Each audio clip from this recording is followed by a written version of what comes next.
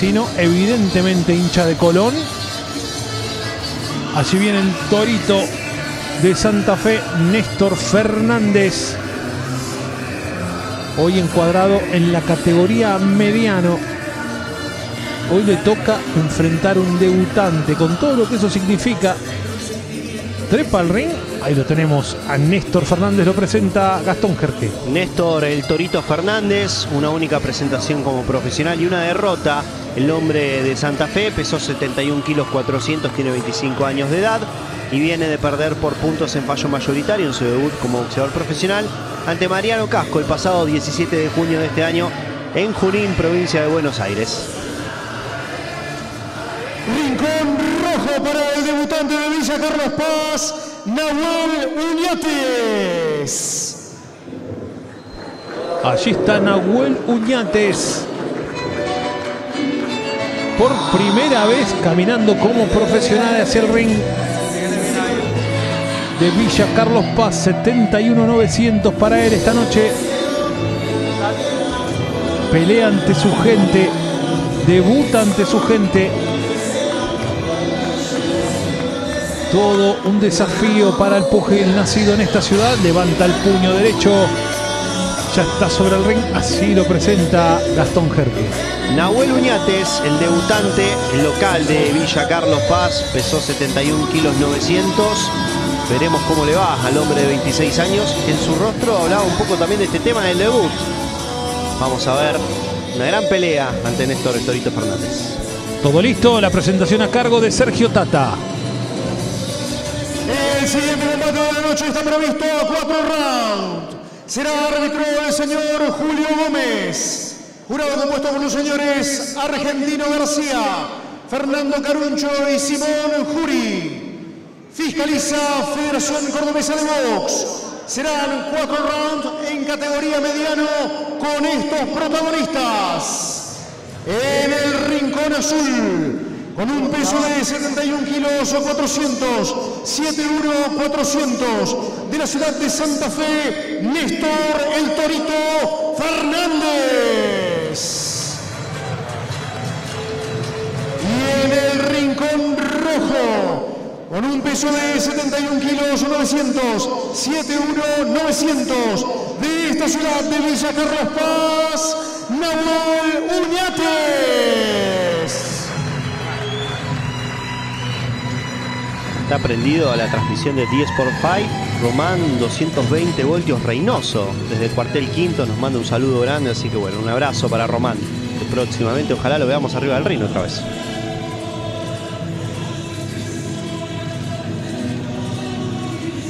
UÑATES y Fernández. Categoría mediano, límite 72.575, las famosas 160 libras. Cuidado con la cabeza y los golpes bajos. Cuando digo break, da un paso atrás sin golpear. No voy a permitir los golpes ni en la nuca ni en la espalda. Se saludan de éxito los dos, sus rincones. Saludo final. Julio Gómez, tercer hombre sobre el ring. El guitarrero Julio Gómez.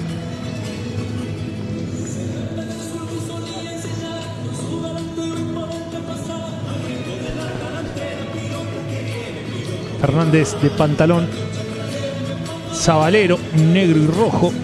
Pantalón azul para UÑATES. Una pelea para este hombre, una derrota con Mariano Casco en el Club Ciclista Juninense. Debut absoluto para UÑATES. Aprieta en el bucal y salen a la guerra. UñATES y Fernández. Lo recibió con todo Fernández, pero atención con los cruces de UñATES. Metió una derecha sobre el pecho durísima. Atención al cruce. Buscan una rápida definición estos hombres. Va Fernández buscando con derecha. UñATES sobre las cuerdas. La combinación abajo. Llega arriba Fernández. Tira UñATES. Toca con izquierda. Se tranquilizaron los ánimos. Sí, salió Fernández como a imponer, ¿no? Como decirle bienvenido al profesionalismo y después se fue apagando de a poquito. Trata de mantenerlo a distancia Uñates y no de prenderse en ese golpe por golpe. Trata de acorralarlo Fernández. Sobre las cuerdas Uñates, saliendo con la derecha. El hombre de Villa, Carlos Paz, el local. Tira Fernández arriba. Mueve el torso Fernández, trata de meterse en la corta, perdón. Abajo Fernández castigando. 1-2 de Uñates. Parece más potente Fernández. Llega arriba bien con derecha. Atención. Van al cruce. Se prenden los dos en el cambio de golpes. Arriba Fernández con izquierda. Otra vez la izquierda de Fernández. No mete el jab, mete con todo. Pesada la mano izquierda del santafesino. Como el chino Maidana, como Carlos Valdomir, como Carlos Monzón, de Colón de Santa Fe, de Matisse también, ¿no? Era de Colón. También. Mucho boxeador. Walter Matisse. Sí, mucho boxeador sabalero. Arriba llegaba Fernández.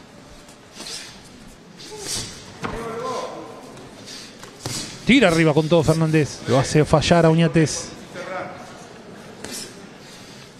Mucha potencia en los dos. Lo frena Fernández cuando intentaba avanzar Uñates. Van con todo abajo. Atención los cruces. Puede terminar en cualquier momento la pelea. Llegó bien Uñates con izquierda. Sacude la cabeza Fernández. Los golpes son definitivos. No marcan distancia. No hay punteo. El golpe es a fondo. Van los dos con todo. Llegó bien a Uñates. Con izquierda se prende Fernández. Campana final del primero. 10-9 a favor de Néstor Fernández. Si bien cerró en estos últimos 10 segundos del asalto mejor el combate Nahuel Uñates, me parece que lo hecho por el santafesino fue mejor. Sobre todo porque conectó los mejores golpes del poder. Algunas combinaciones también que llegaron al rostro de Uñates, que trató de esquivar, sobre todo en el comienzo de este primer asalto, ese golpe por golpe, y trata de ser prolijo, pero le falta lanzar más cantidad de manos para poder complicarlo a Néstor el Torito Fernández. 10-9 primer asalto para el santafesino. Andrés, ¿cómo viste este primer asalto? Néstor Fernández, por mayor vocación ofensiva, pero también por mayor precisión, se hizo amo y señor de esta primera vuelta. En los últimos segundos avisó el local que también está en pelea. Veremos si el segundo round lo tiene un poco más desenvuelto al Carlos Pacense, al que se le notó el debut en el boxeo de paga.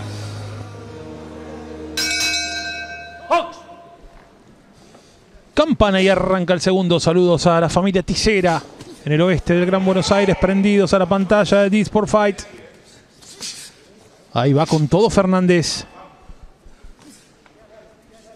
Néstor Fernández, el hombre de pantalón negro y rojo. Nahuel Uñates, debutante absoluto esta noche. Los dos trabajando con el jab. La ventaja en el primer asalto a favor de Fernández, según la tarjeta de Gastón Jerque. Toca penitas.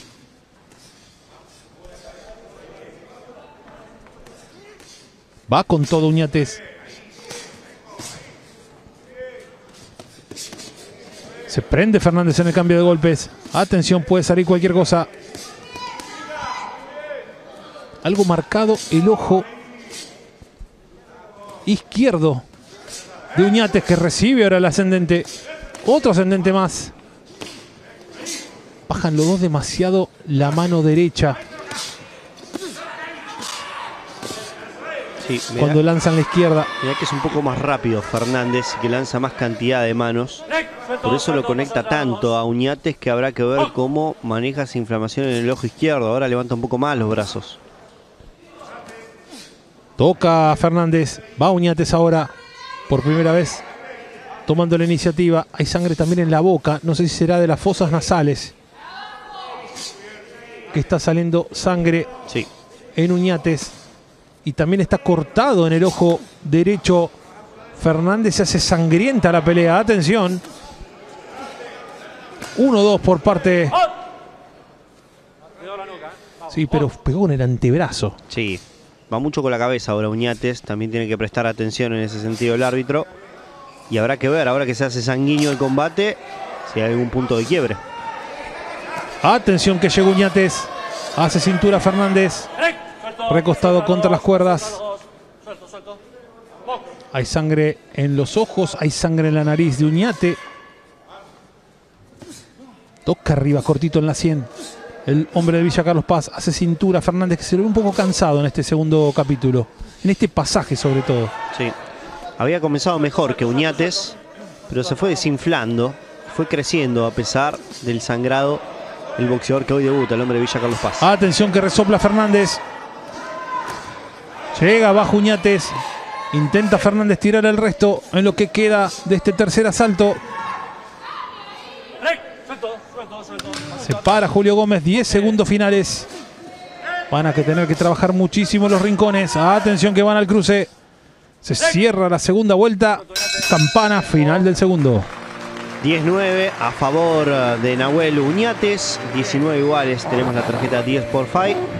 En un segundo asalto que me dio la sensación que arrancó mejor para Néstor el Torito Fernández, pero que se fue desinflando. Quizás desde lo físico fue mermando su actuación y empezó a encontrar golpes claros Nahuel Uñates que le permitieron lograr ese corte en la ceja derecha del Torito Fernández, a pesar también de sufrir un sangrado en sus fosas nasales, pero se lo vio un poco con más actividad, quizás sacándose ese nerviosismo del debut profesional que se lo vio en el primer asalto. También hay un corte en el cuero cabelludo de Uñates. Sangrienta la pelea, Andrés Muney. La pelea arrancó con todo, ahora sí se despertó Uñates y hay sangre en los dos. Hubo manos picantes en los dos, casi que fue mitad de round para cada uno. Cuando reaccionó Uñates sobre el final, Fernández reapareció, la pelea queda abierta. Estamos en el tercero, 19-19 la tarjeta, es a 4 la pelea. Salieron con todo a cruzarse de entrada. También vimos un corte en el cuero cabelludo de Uñates, que llegó bien Fernández con la derecha ahora. Se para Julio Gómez, observa bien el ascendente de Fernández. Observaba el corte en el cuero cabelludo. Esto es producto de un cabezazo seguramente. Van los dos, aprietan el bucal. Le cede la iniciativa a Fernández ahora. Sacude la mano izquierda el púgil santafesino. Uñates se atreve y avanza. Toca con el jab. Responde Fernández, ascendente y derecha en cross. Hace cintura Fernández. Linda categoría, la categoría mediano. Sí. Para estos boxeadores que recién están comenzando. Fernández le dio la bienvenida a Uñates. Hay mucha sangre en el rostro del hombre de Villa Carlos Paz. Llega bien Fernández con izquierda. Responde Uñates también con la izquierda. No se guarda nada el cordobés. Mueve el torso Fernández, trata de meterse en la contra, metía a la derecha. Se escucha a los rincones alentando a sus peleadores. Tocó bien Fernández con izquierda. Obliga al retroceso Uñates.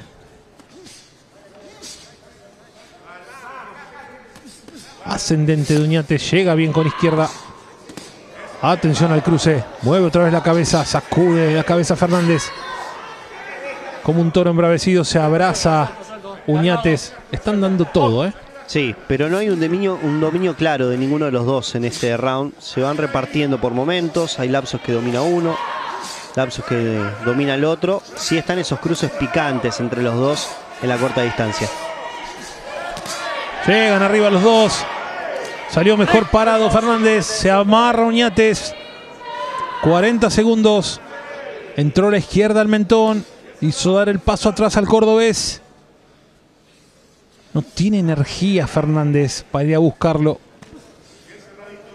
Necesita el minuto de descanso. Toca abajo. Los dos mermando físicamente. Si la pelea hace 6 se caen los dos. Sí, sí, sí, no resistiría. Están muy cargados los golpes y ninguno trabaja la zona hepática. 10 segundos finales, quedan trabados. Prepara la tarjeta Gastón Jerque. Campana final del tercero. 10-9 a favor de Néstor Fernández. 29-28 la pelea a favor del santafesino. En un round muy parejo, difícil de fallar, donde ninguno terminó de predominar en las acciones. Pero me parece que los golpes más claros en esos cruces en la corta distancia se los termina quedando a su favor el hombre de pantalón negro y rojo, el hombre de Colón de Santa Fe. Pero es una pelea muy pareja que cuesta encontrar diferencias. Si bien el debutante es Nahuel UÑATES, para el Torito Fernández recién está su segunda pelea como boxeador profesional. Se nota todavía desde lo físico que no están en las mejores condiciones y que bueno, tienen que acostumbrarse al profesionalismo. Lo anuncia Sergio Tata, cuarto y último round. Andrés Muney, ¿cómo viste el tercero? Ahora Néstor Fernández es el que tiene la iniciativa. UÑATES responde y reacciona al ataque de Fernández, pero le falta, despierta demasiado tarde el Carlos Pacense. 29-28 la tarjeta de Gastón Jerque. Llega bien Fernández ahora. Recuperó las energías el hombre de Santa Fe. Van al cruce. Atención. Atención que el que quiebre en este pasaje puede llevarse la pelea. Llegó bien Fernández. Llegó bien Fernández. Le llama la atención el árbitro. Pero UÑATES estaba comprometido.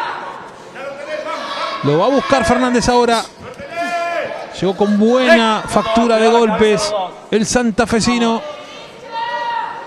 Los guantes arriba de UñATES. Tira a la derecha, ampulosa y anunciada. Lo va a buscar ahora. Se sabe dominador Fernández en este pasaje. Queda mucho todavía. Llegó bien con derecha.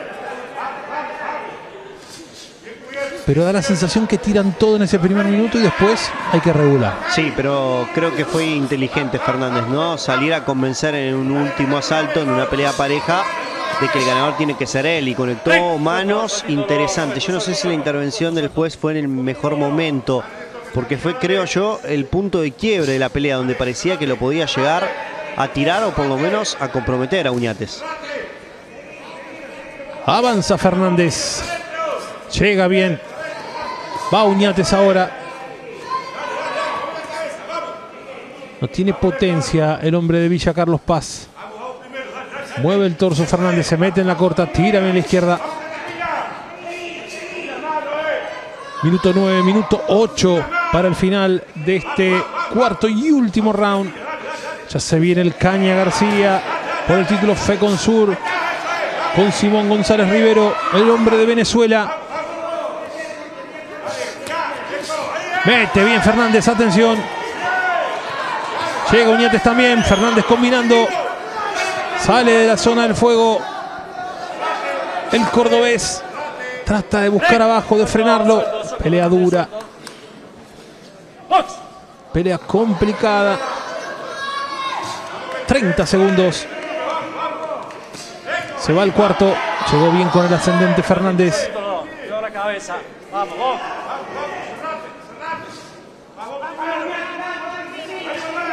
Ahí van al cruce los dos.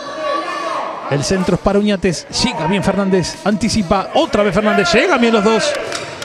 Otra vez Fernández con la izquierda. 10 segundos finales. Van a tirar el resto. Tira bien Fernández. Atención. Va a sonar la campana. Final, final, final. Final del combate en categoría mediano. Pelearon Nahuel UñATES y Néstor Fernández. Tarjeta final y comentario de Gastón Jerque. 10-9 a favor de Néstor Fernández, 39-37 la tarjeta de 10 por fight.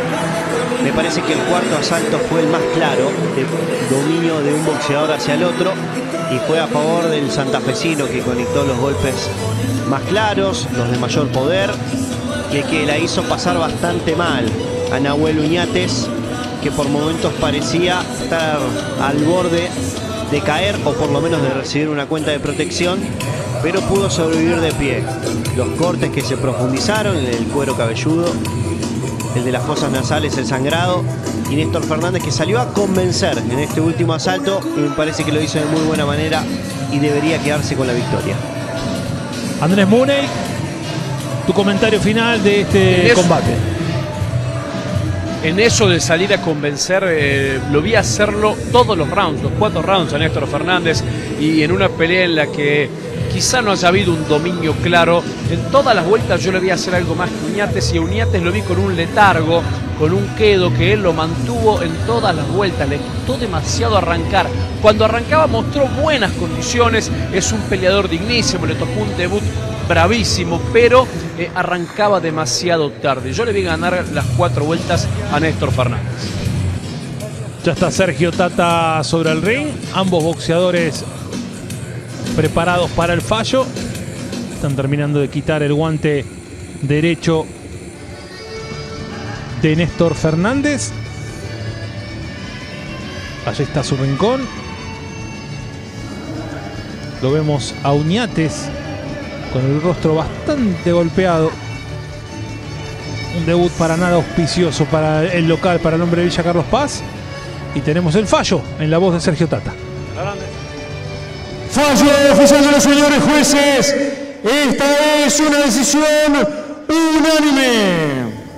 Tarjeta del señor Caruncho, 40-36. Tarjeta del señor Juli, 40-36.